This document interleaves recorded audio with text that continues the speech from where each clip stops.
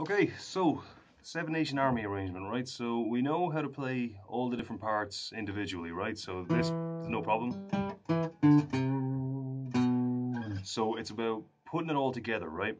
So from here, you're coming down to the power chord bit. So these two power chords are in between each different section, right? So this is the one, this bit. Okay, so those two power chords there, they come in between each section. So you're always going from one bit to those power chords and from those power chords to whatever's next, okay?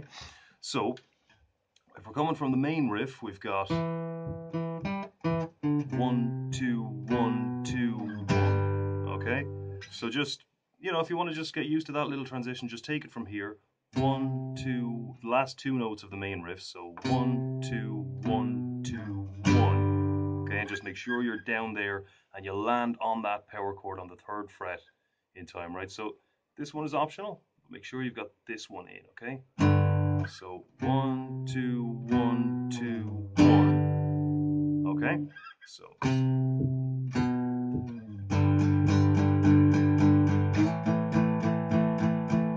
And so for the main bit, the chorus, the bit where we do the riff, but in sort of chord form, right? Instead of doing the power chords like that, we're just going to take regular E minor and we're going to put the melody into that, right? So we've got 3rd fret on the E string, 3rd fret on the B string, pivot around, middle finger stays where it is to the C, and then just these two here are sliding back by a fret for the B7. I mean, it's kind of a B7, but no big deal, it'll do. Okay, so we've got, let me get a better view of that. Pivot, come back, and back.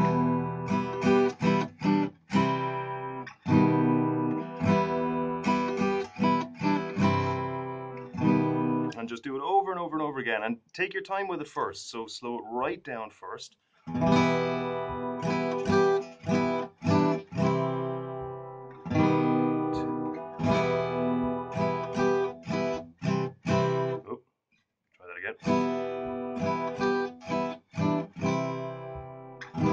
And then remember, you're coming straight out of that back into the chords, power chords. So again, make sure you practice this bit, but practice coming out of it into the next section as well. That's important too.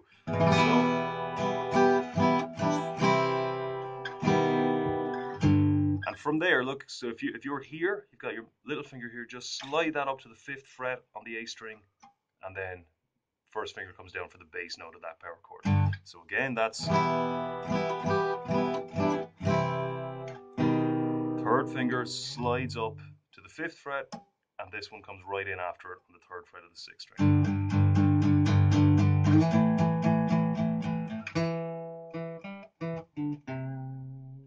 Make sure those transitions are in rhythm, right? So you've got 1, 2, 3, 4, 1, 2, 3, 4, 1.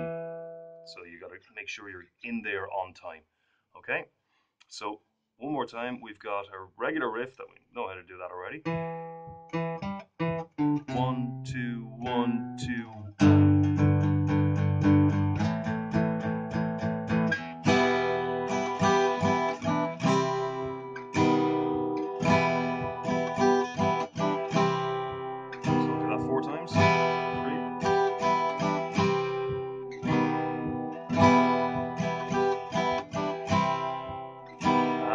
Sliding up here.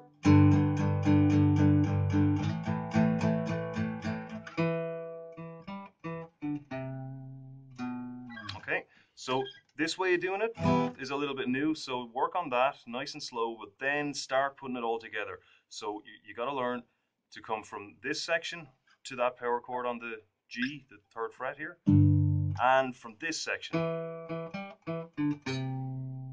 So from this one, you're sliding down with your 1st finger down to the 3rd fret, and this one comes on after it, okay? And from this one, and then 3rd finger sliding up to the 5th, and then 1st finger comes in on the 4th, or on the 3rd. Okay, so keep working on it, put it all together, all right?